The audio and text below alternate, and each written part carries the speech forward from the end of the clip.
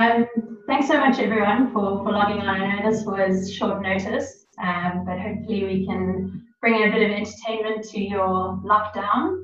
I think this is the first Bird Club talk that I've given in slippers, so I hope everyone's comfortable at home.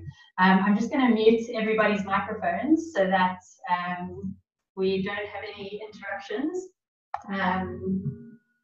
But at the end of the presentation, I will provide time for you guys to be able to ask questions. Great. Okay, so I've put up my title slide there. I'm sure some of you have had a chance to read that. So I'm going to move on into the presentation. Just to give you a bit of background on who I am. So I started off with BirdLife back in 2017.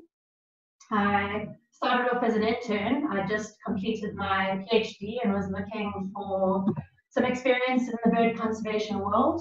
I'm actually a savanna ecologist by training, so I worked on savanna trees for my PhD and looking at how leaves come on and off. But I've always been a passionate bird watcher, and my hope was that when I joined BirdLife, I would be able to marry those two sort of parts of my life and bring my ecology knowledge to being able to save South Africa's birds. And so I sit here today having come through the ranks of BirdLife as an intern and then the raptor and large terrestrial bird project manager, where I did some of the work I'm going to show you this evening. And I, as of January this year, have now taken the reins of all of our terrestrial species work. So I'm now heading up our landscape conservation program. Those of you who are familiar with BirdLife will probably know that we didn't have a landscape conservation program. This is a brand new program. It started in January this year. We've basically combined the former terrestrial bird conservation program with the IBA program. So we're taking our sites and our species work and combining the two to have a much more effective and synergistic project and sort of conservation modus operandi. So on to the southern banded snake eagles. The beauty of being in the virtual world is that I'm about to transport all of you to northern Zululand and hopefully get you outside of the four walls that you're all locked down in at the moment. So without any further ado, let's get going. Okay, so just for some of you that are on the line who might not know what BirdLife is or what we do, very briefly, we are the only NGO in South Africa that is completely focused on the conservation of birds and their habitats. And we do this through using scientifically based programs and also making sure that people are encouraged to enjoy nature. So our entire purpose in South Africa is to make sure that we preserve our birds, their natural habitats, and the bird watchers who go out there and enjoy both of those things. We're part of a wonderful partnership. It's called the BirdLife International Partnership. There are over 120 country partners, and together we make up the biggest conservation partnership in the world. And what's really great about being part of this partnership is that all the work that we do as BirdLife South Africa is really translatable through our partnership networks. And that way we can have a more regional impact through the BirdLife Africa partnership as well as the BirdLife International partnership. And we can teach as well as receive lessons from other partners around the world and hopefully together strengthen our conservation cause. Now, the terrestrial bird program, which I used to work for when I did the southern banded snake eagle work, was a sort of direct branch of the Preventing Extinctions program, which is a BirdLife International concept. And the real main aim of this program is to stop our threatened bird species from going extinct. Now, in 2015, BirdLife South Africa produced the ESCOM Red Data Book for Birds. This was a really big milestone in terms of understanding the conservation landscape of our bird species. We're overdue for a new red list book, and we're busy negotiating with ESCOM to hopefully fund the 2020 red list, but we'll keep our fingers crossed as to whether or not we manage to pull that off. But essentially what we learned out of this 2015 exercise was that of our 132 odd threatened species in South Africa, bird species, we're looking at a quarter of our raptor species falling into threatened categories. Now, when I talk about threatened categories, we're talking about the extinction scale. So the IUCN, which is the International Union for the Conservation of Nature, has a scale that is essentially a barometer for understanding how likely a species is to go extinct. Now, the species which fall into this critically endangered category are ones which are the most likely to go extinct in the near future. And unfortunately, in South Africa, we're sitting with 6 critically endangered raptors. 4 of those are vulture species, the hooded vulture, white-backed vulture, the white-headed vulture. And then we've also got 2 raptors, so your tighter falcon, which is in the top left of those photographs, and then the southern banded snake eagle. Now, the southern banded snake eagle is a beautiful, cryptic, forest-dwelling raptor. It lives in the coastal forests of northern KwaZulu-Natal. And as you can see in this photograph here, it relies mainly on reptiles and amphibians for its food source. Approximately 80% of the prey that it takes is reptiles and amphibians. And you can see the one in the top left there has a vine snake in its claws. And this is one of the main species of snake that these birds prey on.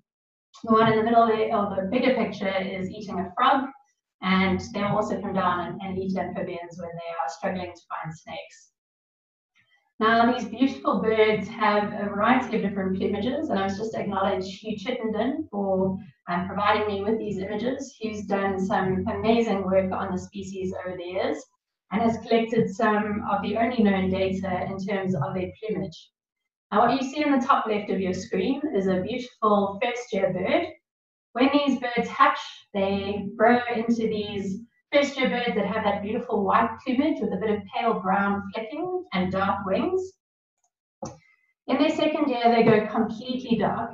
So you can see there that bird has very little barring on its chest, and the grey on its wings is just starting to come through. From there, they molt into their sub-adult plumage.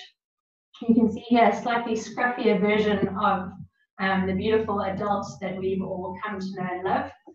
Those sub-adult birds slowly bring in more and more barring onto their chests and then ultimately become adult birds.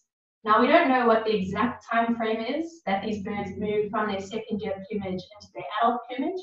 The estimation is between 3 to 5 years, but unfortunately, because they're so secretive and difficult to monitor, we haven't been able to nail that down just yet. But hopefully, as this project expands, we'll be able to get an answer to that. Now, this is the beautiful coastal forest and grassland of northern KwaZulu-Natal. You can see the map at the top right there, that very thin blue sliver where the arrow is pointing is our Indian Ocean coastal belt. Now, for those of you who do not have an ecology background, here's a quick ecology 101. South Africa is broken up into several different biomes. A biome is simply an area that is quantified by the vegetation that dominates. So you'll be familiar with the term the grasslands or the savanna. Grasslands are obviously dominated by grasses. Your savannas are a mix of trees and grass. And then, of course, we've got the Indian Ocean coastal belt. Now, a lot of this coastal belt has these beautiful coastal forests along those big dunes, as you can see on the ridge there. And they are backed up by these shallow grassland areas.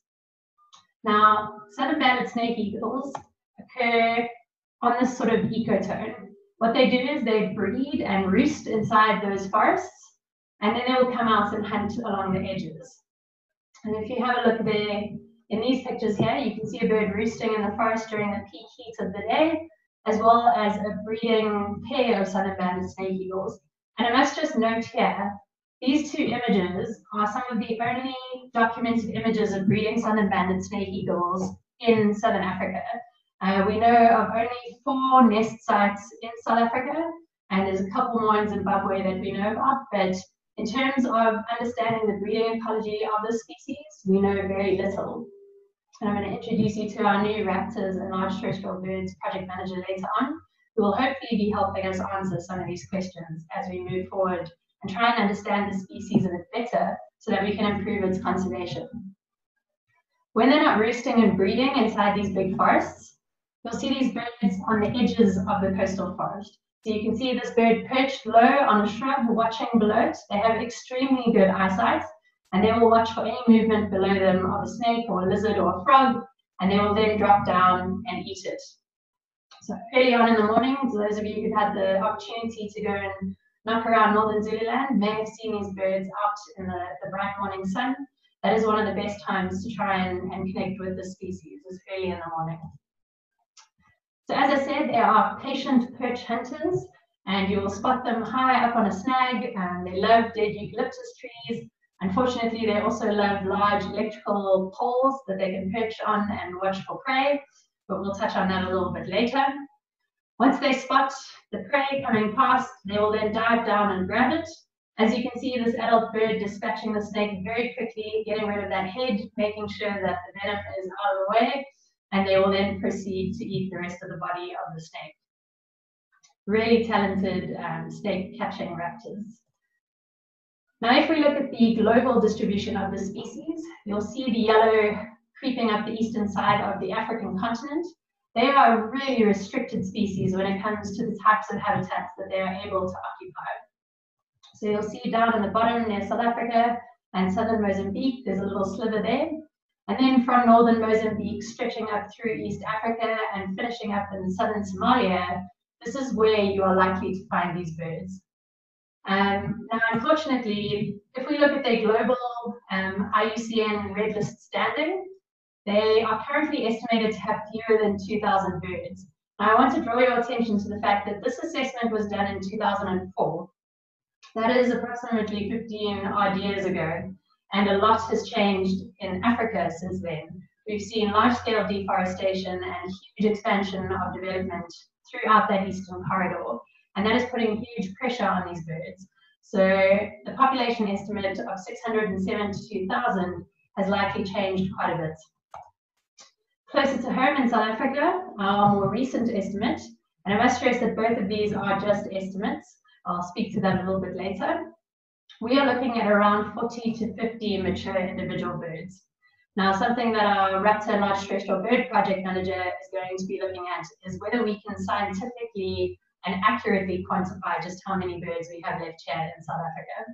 But as it stands, our current estimates are that we have 50 mature adult birds in South Africa, which is extremely concerning when we're trying to conserve the species here at home. But the reality is, as I said, these are just estimates, and there's still a lot of work to be done and a lot of research to be done in order to back up these robust population estimates. So watch this space, and hopefully we can chat to you in another year or so's time with a slightly more refined population estimate, and hopefully one that tells a slightly more positive story. I mentioned the expansion of development across Africa. What you see here is an estimate from a group led by Professor Hansen, and he has shown that from 2001 to 2018, everywhere where you see pink on this map is an area where forest has been reduced in South Africa. So if we have a look at the southern banded snake eagles distribution, you can see large swathes, particularly through Mozambique and into Tanzania, where forest loss has occurred within the southern banded snake eagles range. And this is a little bit what it looks like. So, you know, the familiar beautiful coastal forests of northern Zululand, and the picture on the right of your screen is what modern day Richards Bay currently looks like. I took this photograph standing in Insulane Nature Reserve, which is one of the few remaining protected areas that has secured any form of coastal forest and grassland in that entire northern Zululand region. So habitat transformation is a serious threat for the species. And we're working very hard to ensure that what little habitat does remain is secured. Now, across northern Zululand and the whole of KwaZulu-Natal, what you see here is some of the habitat transformation that has taken place. A colleague of mine, when I was still studying at BITS, did a PhD looking at habitat transformation across KwaZulu-Natal. And what you see in that top left map is everywhere that is in black is an area that has been transformed for human agriculture or human settlement, or some form of human activity. So back in 1994, the dawn of democracy in South Africa, we were sitting at around 73% natural habitat for Southern Africa, or for KwaZulu-Natal. By 2011, that had reduced down to 53%. And what I'd like you to notice is that the majority of this transformation has taken place along the coast, which is prime habitat for southern banded snake eagles. A more colorful map you can see on the right-hand side of your screen is just highlighting some of the land use types that we find across KwaZulu-Natal. You'll see over here, this big weird black shape in the middle is Mfolozi National Park. And up on the right-hand side here is your Isimangaliso wetland heritage site. So those are two of the few remaining protected areas within northern KwaZulu-Natal. And then we have a few private nature reserves, such as Pinda and Mkuzi Nature Reserve as well, protecting a few spots here. Everywhere that you see in purple is a plantation of some form or another. Everything in red is sugarcane, and all of the yellow and peach are areas where human settlements have expanded. So we've really seen a transformative landscape in this northern KwaZulu-Natal region, and a lot of that is concentrated on monocultures such as forestry and agriculture. Unfortunately, what this means is that our birds, our southern banded snake eagles, are being pushed off the edge into hopefully what won't be extinction. And so back in 2015, a team led by Andrew Jenkins and David Allen set out into northern KwaZulu-Natal on behalf of BirdLife South Africa to start understanding the landscape that these southern banded snake eagles were trying to survive in. And so they headed off and did some incredible networking and understanding some of the role players within that landscape, but the sort of base was set for a research project to be launched, and that's what's happened since then. So in 2016, Dr. Shane McPherson was hired as a full-time researcher on the Southern Banded Snake Eagle project. Shane headed out into the Mtunzini region, which is one of the strongholds for the species. Those of you who don't know where Mtunzini is, it's about 2 hours north of Durban.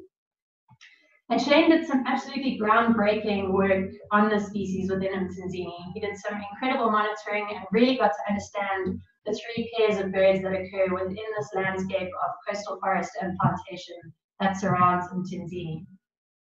But one of the absolute key things that Shane was able to find was the 4th and only known nest of southern banded snake eagles in South Africa. And so if you have a look at that Google Earth image on the left side of your screen, the blue dot is where Shane was sitting, and the white circle is where the nest was found. Shane observed a bird flying in, and you can see the vertical arrow pointing downwards. That's a bird perching on a stick very close to the nest, and Shane managed to watch him fly in and swap over with the female, who, if you look at the top of your screen, is perched on the nest over there. And you can see the little grey outline really outlining her. Now, this was a groundbreaking discovery because up until this point, we thought that southern banded snake eagles were largely restricted to protected areas, places like Isimangaliso Wetland Reserve, where many birds are sighted, and some of the gardens around that St. Lucia region.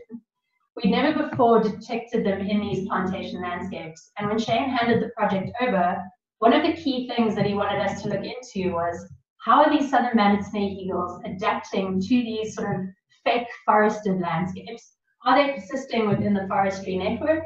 And can the forestry network actually provide some form of alternative landscape for these birds to persist in a changing world? Now, when Shane handed the project over to me back in 2018, we had to start looking at a plan for this project. And what I'm going to show you now is sort of the overall project plan, but I'm only going to talk to 2 or 3 of these objectives this evening. So one of the first things we needed to ask was, where are these birds? And how we go about trying to understand that is by gathering a range of data from different citizen scientists. We're also collecting annual southern banded snake eagle survey data, and we're hoping to deploy telemetry devices. Unfortunately, we were meant to leave on the 18th of April to go down to northern Zululand and fit our first tracking devices, but COVID had other plans for us, so as soon as we are free to move again, we will hopefully be going down and fitting these birds with tracking devices for the first time. What we can do with all of this data is start to understand things like their ecological niche, as well as their distributions. We've got very clever teammates at BirdLife South Africa who do some incredible species modeling, and I'm going to show you some of that a little bit later. We can really start using that to understand where we should be focusing on conservation efforts on the ground in terms of trying to protect these birds. The other thing we needed to look at was how many of these birds are left. And so in order to try and do that, we need to start considering our survey data, hopefully putting up some camera traps at nests when we ultimately try and find them thanks to our tracking data, and also looking at potential threats. What could be reducing the population outside of just habitat loss? And so when we combine both of these things, we can start to work with role players in the environment, the likes of forestry as well as Eskom, who are potentially causing an electrocution threat to these birds with some of their infrastructure. And the two things that I'm going to talk to you about this evening are our ecological niche and species distribution models that we've been developing, as well as a threat analysis looking at the impact of transformer boxes on southern banded snake eagles and the potential electrocution risk that these devices pose to our birds. So in terms of answering this question of where they are and what the possible maximum extent of occurrence could be throughout South Africa, we started off by gathering as much citizen science data as we could. We were very kindly offered access to the African raptor database.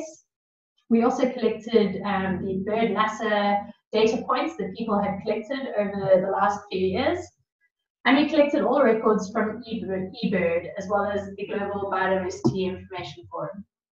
And so with these different citizen science points that we could collect, we could start looking at where these birds are being seen, and we can use that to inform our modeling exercise.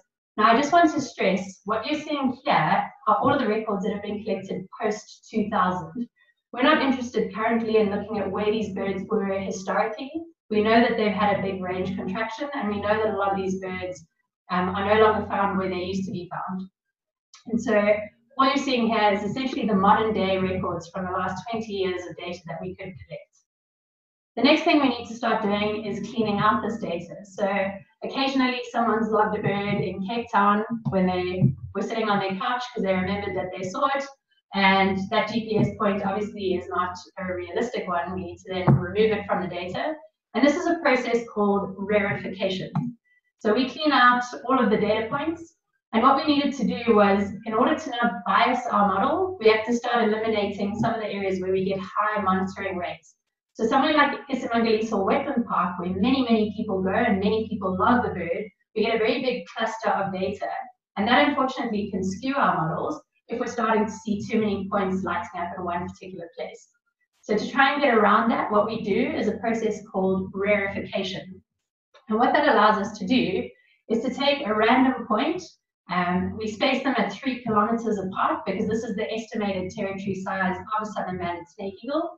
And we can then start to get a spread of sort of realistic territories for southern banded snake eagles around northern KwaZulu-Natal.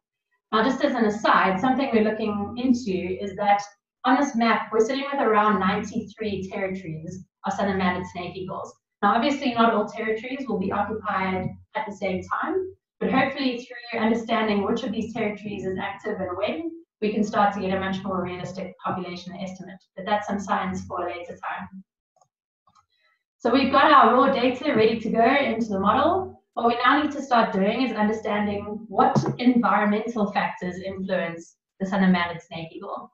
We start off with a whole range of layers to do with climate. So we can look at things like your average annual temperature, your minimum temperatures in winter, how wet things get in summer.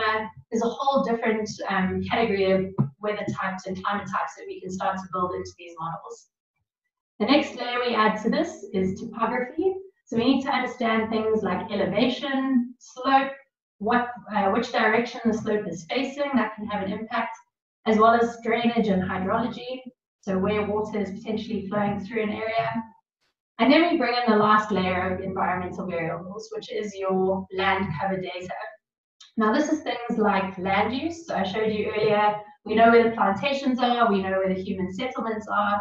We can also bring in things like soil type or types of agriculture, and we can start to use all of these to really build an idea of what the southern banded snake eagle is choosing from its environment.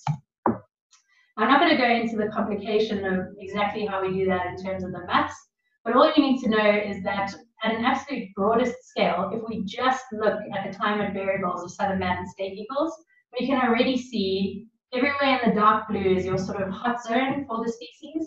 We're already seeing a tendency for these birds to be located on the coastal areas of southern Africa. So from a very, very broad perspective, just taking into account climate, we know these birds like it hot and they like it wet. So that's why Northern Zululand is the perfect place for them. But we need to obviously take our models a little bit further and make them a little bit more informative for us. So not every single aspect of these environmental layers is going to tell us something valuable. So in order to declutter our models, we get rid of some of the layers that don't really have an influence. And then we can start creating an output that looks a little bit more like this. Now, this is an extremely fine scale output model for southern banded snake eagles. What you're seeing here is a 30-meter resolution model for southern banded snake eagle habitat. And you can see it is a very clear spine of suitable habitat moving up through southern Africa. So once again, all of the really blue areas are very important sites for these birds. And everywhere that's in green could still potentially host southern banded snake eagles, but it's not as optimal as some of the more blue sites. So if we dig deeper into this model, what we find is that the absolute critical thing for these birds is that if we look at the minimum temperature of the coldest month, they like habitats that have a minimum temperature of 11 degrees Celsius or higher. These birds do not like it to get cold. They avoid areas where the temperatures drop below 11 degrees Celsius. They really like to be in warm climates. So that was a very strong contender in trying to understand where these birds occur. And another big factor was obviously land cover. They need those coastal forest type habitats or wooded habitats to be able to survive. Now, my colleague Robin Pillane is busy doing some absolutely incredible modeling, not just for South Africa, but Southern Africa and Africa as well. And what you see here is Robin's models, which are at a slightly coarser scale. So these are at 100 meters, not 50 meters. But you can see once again, for southern banded snake eagles, a very, very hot zone. So here, everything that's in red is your best suitable habitats. And you can see Robin's models lighting up that coastal plain. Now, one of the great things about Robin's model is that he also builds in a climate change element. And we can see that these birds have the potential to move southwards as climate starts to change and we move into a hotter world. We've seen how COVID has changed the world. We have no idea what's coming with climate change in 20 years. So it's very positive to see that these birds could potentially move south, providing that the habitat is there for them. So from a conservation point of view, we're very happy to see this potential. And we've received word that there is a pair of birds that have established on the border of the Eastern Cape and Southern KwaZulu-Natal. So that's speaking very much to these birds being able to move southwards, and we'll hopefully learn more about these birds that are moving southwards as we continue studying them. Now, I mentioned the forestry landscape and the potential for these alternative landscapes to provide our southern banded snake eagles with suitable habitats. And what you see here is some of our modeled outputs. On the right-hand side is just showing you where those purple forestry landscapes are. And then once again, on the left-hand side, our 30-meter resolution models. Now, something that is really important to have a look here is that these are not coming up as green. These are coming up as blue areas, which means there is a high level of suitability for southern banded snake eagles in these forestry landscapes. And so we needed to go out and start to ground truth this concept. And in 2018, I headed out with a very small team to go out and start doing a bit of ground truthing for southern banded snake eagles, specifically targeting these forested landscapes. Now, this is the northern Zululand region. You can see Richards Bay all the way down to Mzanzini in the south. We went into these different plantation blocks. We got permission from Mandi and Sapi to go and do this work.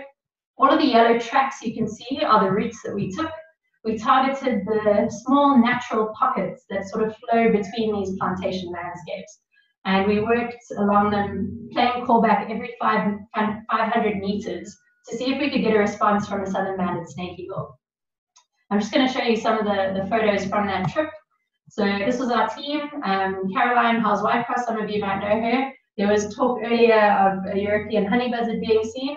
If you would like to hear all about honey buzzards, she's the lady to contact. And Junior Gabella, who is one of the best community guides that BirdLife has ever produced. He knows that northern Zululand region better than anybody I've ever been out with, and he was absolutely phenomenal. If you're ever in the Northern Zululand area and need someone to show you those birds, I cannot recommend doing it enough. He really, really was good and really helped us to locate these birds in these really tough forested landscapes. Of course, there's always occupational hazards.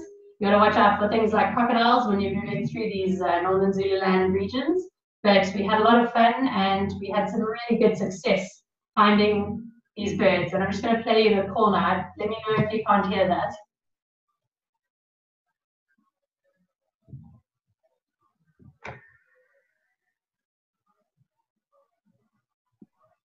So that is the. You can hear it. No, I don't think. Not. Okay, cool. No worries. Sorry, I don't know why that's not working. I can hear it in mine. But we'll move on. It's the southern banded snake eagle call is quite unique. It's sort of a very very interesting call, and definitely one worth looking up on your Roberts app if you've never heard it before. So some of the other interesting things that we came across in these forested landscapes is some really wonderful creatures out along Isimangaliso, the Sia Kubeka forestry landscape. We came across buffaloes, rhinos, elephants, just about the entire Big Five cruising through these plantation landscapes. It's a bit of a weird mindset to come across a herd of buffaloes inside these eucalyptus plantations. But nevertheless, they were in there, and some really interesting birds too, some good raptors. You can see the osprey over there. We had breeding yellow-billed kites. Undoubtedly, the best raptor sighting we had, other than our southern banded snake eagles, was this beautiful juvenile Ayers hawk eagle. And we've learned subsequently that there has been another nesting attempt in the Kwambonambi forestry landscape. So it looks like plantations might be pretty good for some of our raptor species going forward. So that's a plus on that front. Just to show you some of the incredible species and diversity we came across. Most of the trip that we were down in Northern Zululand, we surveyed 22 pentads, and on those 22 pentads, we picked up 257 species, the majority of which were located in these forest pockets. So there is an untold treasure of bird diversity going on around these plantations that we haven't really been aware of previously. So that's very exciting to see, and we hope that those natural forest pockets that sort of snake their way through these forestry blocks are maintained by our forestry partners, which they seem committed to do. So that's very good news. Now, on the southern banded snake eagle front, we had some really exciting success. What you're seeing here is the Kwambonambi plantation block. So this is just outside of Richards Bay. All of the yellow circles are places where we found at least one, if not two, southern banded snake eagles. So this is at least 5 confirmed territories of southern banded snake eagles in the heart of one of our plantation blocks. And that was an extremely exciting finding for us on this survey. And we're hopefully doing some more extensive research to understand just how they're able to survive within these plantation landscapes going forward. I want to just zoom into the territory that's in the bottom left of your screen right now. This is the Nsezi Dam. It borders onto the Enseleni River, and that flows past the Enseleni Nature Reserve, which is in the pale green at the top of your screen. We were surveying in the Mondi plantations, which are over there. You can see the little white circle in the center of your screen. And we managed to find a pair of birds. And then in the back of this plantation, this newly planted plantation landscape, you can see one of the last remaining pockets of natural forest.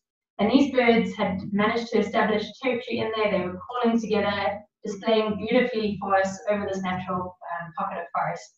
And so they really are hanging in there, and they're hunting along the edge of this forest section, using that newly cut open landscape to hunt. So there's definitely an adaptability element here for the species that we weren't previously aware of, which is very, very exciting. So when we start looking at whether these birds are adapting, there's a high maybe to positively yes, they could be, which is great. And in terms of trying to further their conservation, it really gives us a good tool set and a base to work from to protect these birds going forward. Now, one of the next steps that we need to look at is telemetry. As I said, we were hoping to go down and fit tracking devices on these birds. Those of you who know your raptors will know that that is not a southern banded snake eagle on the top right. That is actually a European honey buzzard, which I was privileged enough to go and watch getting tagged. So hopefully we're going to do the same thing for the southern banded snake eagles in the near future and start to understand their fine scale movements. Telemetry is a wonderful tool because we don't have to try and follow these birds into the forest to see exactly where they are or how they're using their landscape. Those data points just get uploaded to an internet page and we can then access the data and understand exactly what they're up to without needing to be on the ground disturbing them. So it's a great tool and we're looking really forward to getting that data soon. Now, I've mentioned some of the threats to our African raptors, but some of the key ones, as I said, are linked to habitat loss. So that's your agriculture and logging in particular. But one of the other big threats to our raptors is that of energy and power line infrastructure. Now, one of the reasons that we think these birds are able to survive in this plantation landscape is because we've actually created the coastal forest and grassland matrix that they are now missing from their natural habitats. If you have a look at this plantation servitude, we've got beautiful poles for them to perch on and hunt. We've got the forest on the left, and then these nice grassy verges where they can catch things like lizards and frogs and snakes. So now all we need to do is make sure that these novel landscapes are safe for our birds. Now, if we have a look at these southern banded snake eagles, they absolutely love to perch on poles. And things like electrical poles are really great perching poles for them. Now there's two problems with this. If this bird catches a snake, as you can see there, and flies in with its snake to that pole, if the snake touches that live wire and then touches the bird who's perched and earthed on top of that pole, we have Kentucky Fried Chicken. And that is a huge problem. Likewise, when raptors defecate, they tend to squirt a streamer of feces, and that is a nice wet conductor of electricity if that feces happens to connect with the live wire.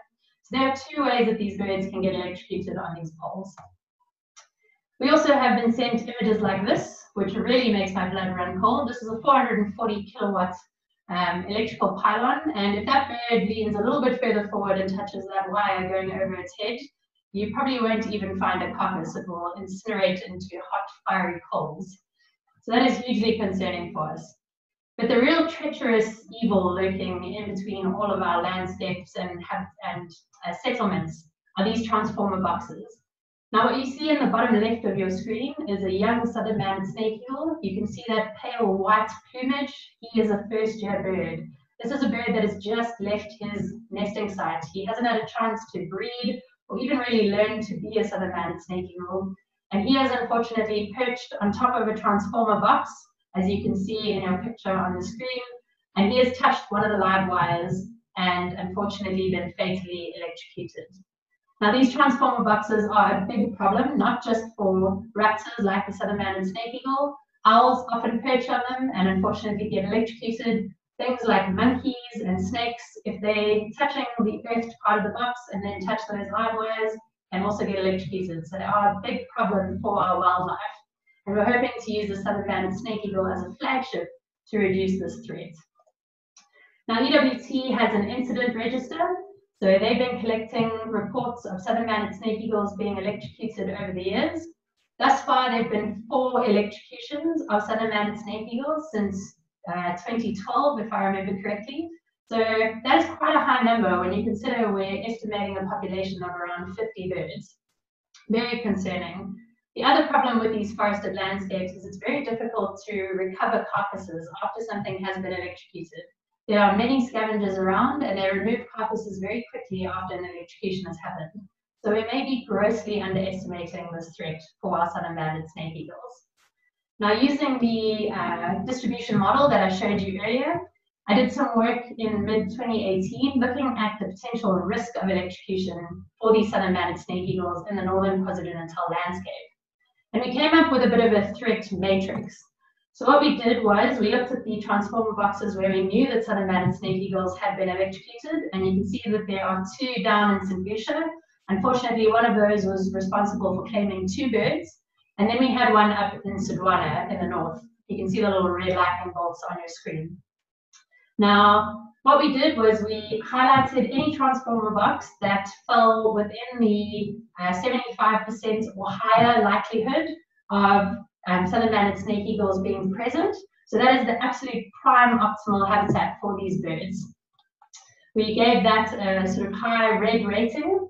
Anything that fell within the 50% box was given an orange rating, and anything outside of the 25% index was given a yellow rating. So still risky, but not necessarily that risky to our southern banded snake eagles. The other thing we did was all the boxes that fell within protected areas were also flagged. And so we then took all of that work and found that we were looking at 21 absolutely critically threatening transformer boxes and around 104 high-risk transformer boxes to our southern banded snake eagles. I took this work over to Scarce, where the African Conference for Linear Infrastructure Ecology was happening in March 2019. And I presented to a room full of linear ecology scientists and industry players. And luckily, two of the people sitting in that room were high execs at Eskom, who grabbed me after the talk and said, we need to talk urgently. Eskom, some of you might not know, is very involved in trying to mitigate the impacts on wildlife. Despite their challenges of producing power for us, they actually do care a lot about the environment, and they've done some really incredible work through their partnership with us as well as their partnership with EWT. Linking these two partnerships together, Eskom stepped forward and said, we are prepared to do some work on these transformer boxes if you tell us which ones to tackle, and we will retrofit them with safety guards to stop animals being able to touch those live wires. Now, what you can see on the left-hand side of your screen is a transformer box where the jumper cables do not have any insulation on them. So if an animal is perched on that transformer box and touches one of those live wires, they are going to be electrocuted and probably killed. What they then do is they take a highly insulating rubber, they cover the entire live wire cable, and they prevent anything from being able to touch those live wires when they retrofit these transformer boxes. I'm going to show you quite an incredible story now. In March 2019, I presented my results at that conference, as I showed you already. By April 2019, I'd had meetings with Eskom and the KwaZulu-Natal Operations Unit to start discussing the launch to mitigate these electrocution risk transformer boxes. In July 2019, I flew down to KwaZulu-Natal and met with some Eskom executives to officially launch the Southern Banded Snake Eagle Electrocution Prevention Project. And in November 2019, they had committed to retrofitting 62 transformer boxes. And by November 2019, 94 of those had been retrofitted with protective measures. So we have been able to nullify this electrocution threat across a wide swathe of critical southern banded snake eagle habitat. And that is an incredible kudos to the people in that photograph on the left side of your screen there. Eskom didn't need to step up and fix this threat as quickly as they did. They really, to their credit, despite all the challenges they do face, they really did step up. And I'd like to acknowledge the Ngula Partnership, which is a partnership between Middleton Wetland Trust, Eskom and BirdLife South Africa. It's been going since 2004. And they were absolutely instrumental in helping us pull off this incredible conservation success. And we hope that we'll continue to retrofit more of those transformer boxes and make sure that that entire northern Zululand landscape is safe, not just for our southern banded snake eagles, but all wildlife throughout that northern Zululand region. So if we have a look ahead, you'll see that we have some knowledge gaps to close. I've already mentioned the telemetry one, that is absolutely high on our list. Following that, we'll hopefully deploy some camera traps on some breeding events to try and understand what's going on with those chicks. And then, of course, doing some ground truthing, some more ground truthing of that model, and really getting a handle on our active territories of southern banded snake eagles, and hopefully closing down that population estimate uncertainty. We're hoping to launch the Zululand Snake Eagle Birding Big Day, and I'm sure our Raptors and Large Terrestrial Birds project manager will get in touch with all of you to let you know when that's happening, if anyone would like to make the trek out to northern Zululand. As I said, we need to get a more scientifically informed population estimate. We need to accurately delineate where that suitable habitat still remains for these birds and make sure that it's being managed properly so that they can survive. And of course, we need to have a look at the global red list status. Currently, the species is listed as near threatened, which is the lowest threat category for a species. Now, I'm sure if you have a look at all the science I've produced for you this evening, you can agree with me that the species should at least be considered endangered on a global platform. Now, I've been mentioning our raptor and large terrestrial bird project manager. I'd like to introduce all of you to Mr. Carl Walker, who will be taking over this project from me, and I will be helping to supervise him to hopefully uncover some of the deep, dark secrets of the southern banded snake eagle, as well as some of our other raptor species that BirdLife South Africa has under his portfolio. We're really excited to have Carl on board. He's an extremely talented raptor biologist whose passion is second to none when it comes to raptors. And we are very, very excited to see what he'll produce. And hopefully Carl can have a chat with your club in the upcoming years and tell you a little bit more about some of the work that we've been able to pull off in the upcoming months and years. So without further ado, I need to acknowledge many, many organizations, funders, partners, the main one being the Anguilla Partnership, who helped fund a lot of our work. As Anton mentioned earlier, the Raptor Research Foundation very kindly awarded us the Leslie Brown Memorial Grant to carry out some of our survey work. And Dr. Troy Govender, Mr. Rudy Kruger, as well as Kashela and Chetty from ESCOM, who are instrumental in getting that Transformer Bots project off the ground. I'm hugely grateful to Hugh Chittenden as well. He provided a lot of input and information on the species going into this project. And I'm really grateful to all of the other project managers who've been involved in this work prior to my arrival. So without any further information from my side, if any of you have any questions, I'm going to ask that you just put up the little blue raise your hand button. If you're not sure where to find that, it'll be under the participant list. And you'll be able to ask me some questions if anyone has any questions. Thank you very much for listening, and please stay safe during these uncertain times.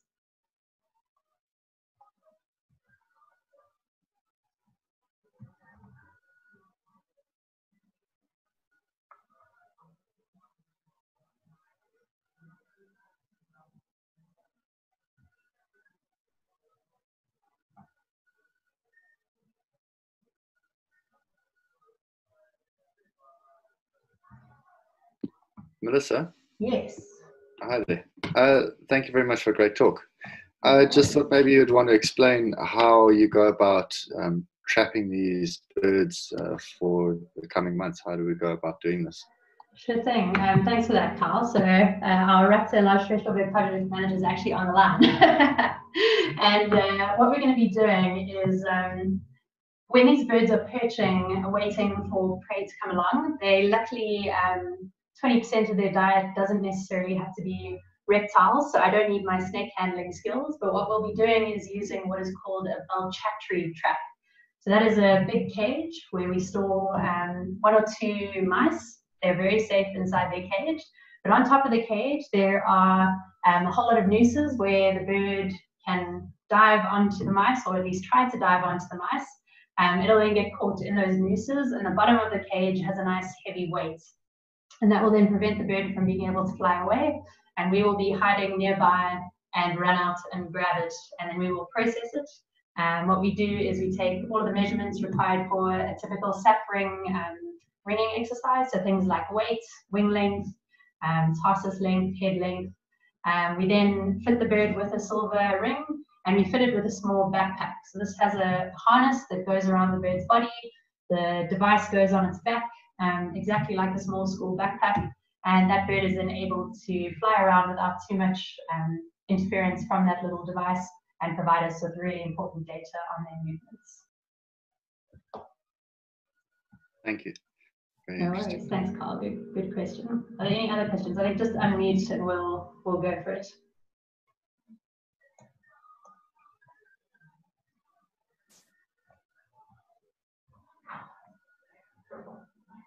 I see we've got some written questions as well. I'm just going to tackle some of those. So Eleanor has said, is the 11 degrees Celsius cutoff for habitat linked to reptile activity and reptiles slowing down when it gets too cold?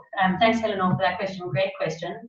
We do think that this might be influencing them. So obviously, they need to be somewhere where it's warm and there's potential snake prey available throughout the year. as well as frog prey. So snakes and frogs require warm and wet. And so definitely that 11-degree cutoff could very much be linked to snakes being able to move around. Thanks for that. Good question. Melissa, Anton, can you hear me? Yes, I can hear you, Anton. Great. We were muted, so you couldn't hear me and Elaine's applause with the installation of those transformer boxes. We've been hassled a lot about that in the Lowveld, yes. particularly with the ground hornbill. Yes. And it's wonderful that Eskom's coming to the party like that. And I would just like to really thank you for a marvelous talk. I think it's new ground for us, and in the times that we're living in, I think this really has fantastic potential to get people on board. And I hope that in future we can get more of our members to come on board with talks like this, because it's really exciting. Absolutely, and thanks so much, Anton, for the opportunity. BirdLife South Africa is actually in the process of launching a series like this, where we'll get some of our team members to give talks like this and give a little bit more info about some of the work that we're doing on this Zoom platform. So hopefully you guys will be able to dial into those as well. But thank you so much for the opportunity to share this work with you guys. It really is appreciated. Is there anyone else that would like to put some questions forward?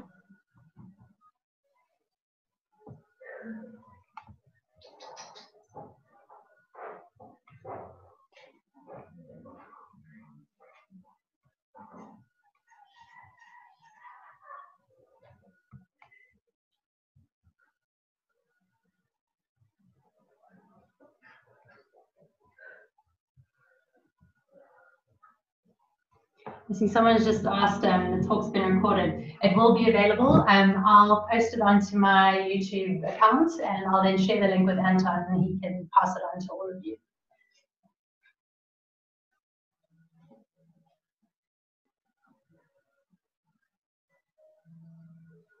Someone's also asking about the price of the trackers. So the units that we use, unfortunately, are made in Europe.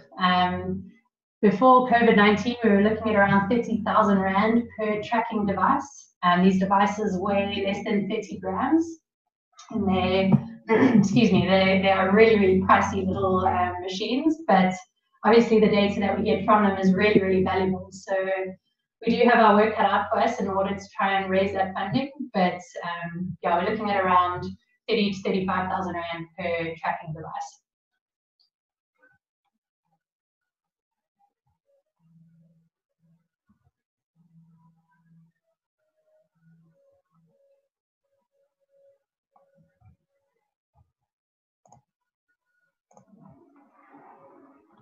Yeah, Melissa, it sounds to me as if everybody is done.